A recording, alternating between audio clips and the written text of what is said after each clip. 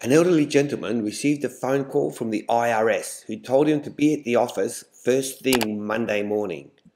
The IRS man told the gentleman he had to explain the large sums of money going in and out of his account. He thought, well, if this is what I think it is, I'd better lawyer up. Sure enough, he got a lawyer and was there Monday morning. The guy from the IRS went through the details and asked if the gentleman was aware of the transactions. He replies, yeah, I'll do a little gambling here and there. Incredulous, the IRS says, with this large amount of money? Sure, says the gentleman. Here, I'll make you a bet. I bet you $5,000 that I can bite my eye.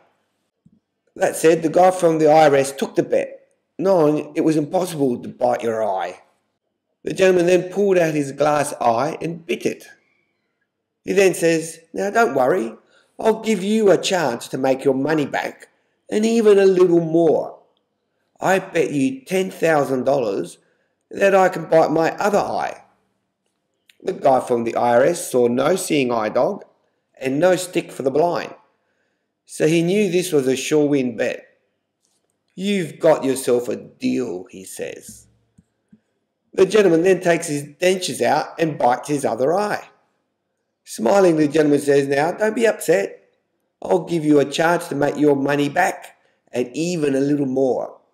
I'll bet you $20,000 that I can pee into your trash can without spilling a drop from the other side of your desk.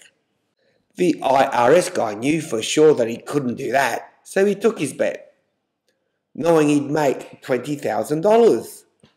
You're on, old man. There's no chance in hell you can do that. The gentleman then proceeds to urinate all over the IRS guy's desk, who starts jumping up and down in joy because he won the bet.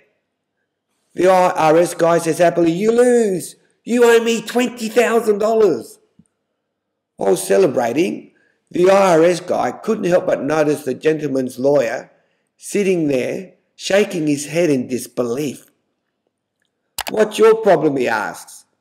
The lawyer replies, he bet me $100,000 on the way here that he could piss all over your desk and that you'd be happy about it.